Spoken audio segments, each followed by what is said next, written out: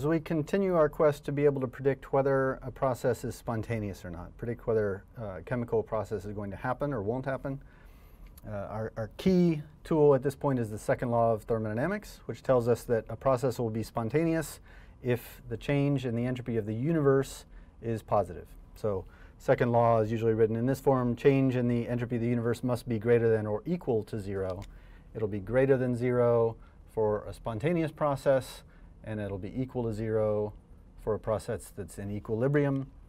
And any process for which the entropy change of the universe is negative, that'll be a non-spontaneous process. That won't happen.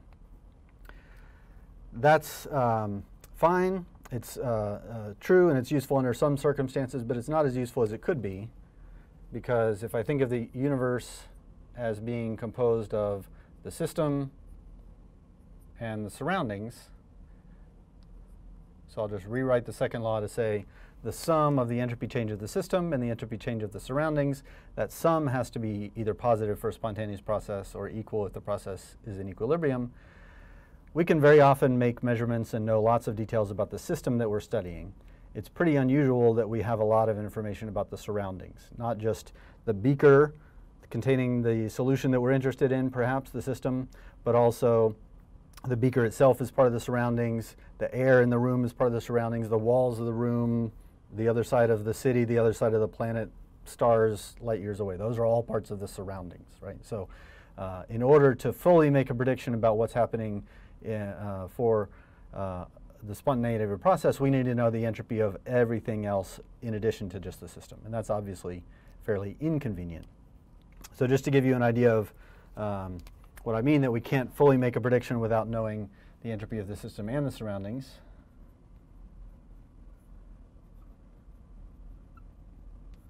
We can ask for various different combinations. Let's suppose the entropy of the system increases. So delta S has a positive sign.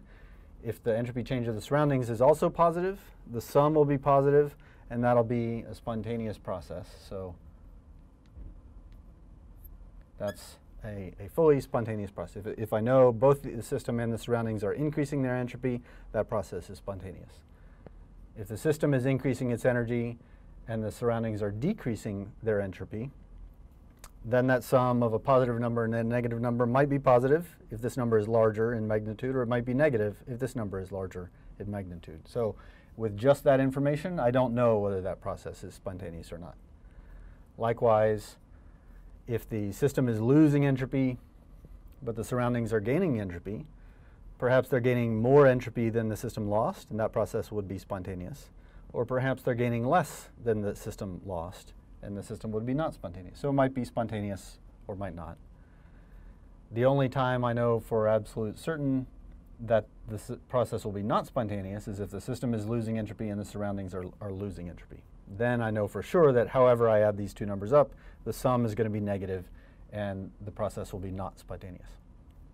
So this illustrates, if I know the entropy change for the system, if I know the entropy change of the system is positive, I don't know enough to know for sure if the process is spontaneous or not. It depends on what the entropy change of the surroundings is, and it depends on how big the entropy change of the surroundings is.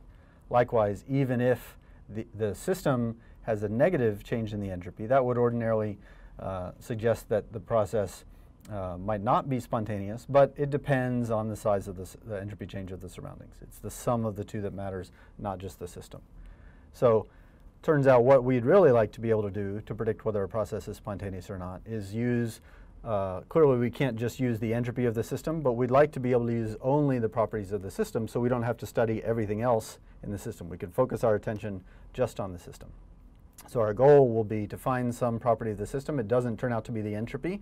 As you guessed from the title of this video, it turns out to be something called the free energy that we haven't defined yet. We will soon.